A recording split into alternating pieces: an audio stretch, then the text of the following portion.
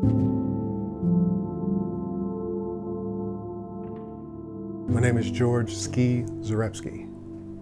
I am one of the co-founders of the Urban Business Development Center. I also operate as the CTO and BDA, which is the Business Development Architect and Chief Technical Officer. Our business name is the Urban Business Development Center, also known as the U. In 2016, I started a tech startup with a couple of friends, and that really propelled me into this entrepreneurial ecosystem.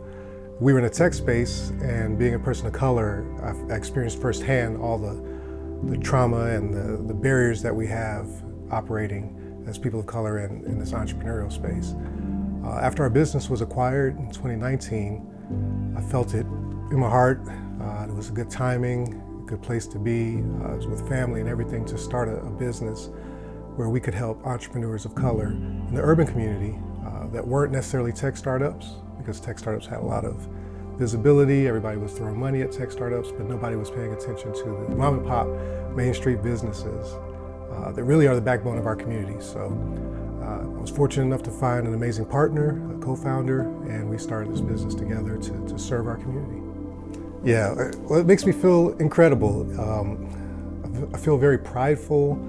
I feel a sense of community. It's really amazing to see the transformation of the businesses and the individuals that go through the programming. When we start off our accelerator program, that first day, they're talking about their business, almost like a pitch. And then we do another one halfway through and another one at the end. And just to see that growth, not only in the skill sets that they have, but also in their confidence, the way they talk about their business with the surety and the sense of security that they have. It's really amazing. It's very emotional. I'm the emotional one of the bunch, but even those of us on the team that aren't necessarily emotional always get a bit choked up when we watch our students go through these different milestones. You know, culturally speaking, I think we're brought up to kind of hold things close to the chest, to not share what our dreams and our visions, our goals are.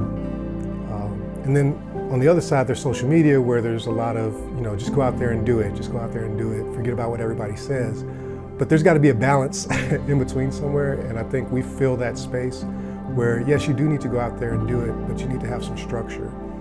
You need to have a foundation. So we do promote talking about your business, being transparent about what it is you're trying to do, because there's a lot of people, especially in this Columbus community, that are out here to help.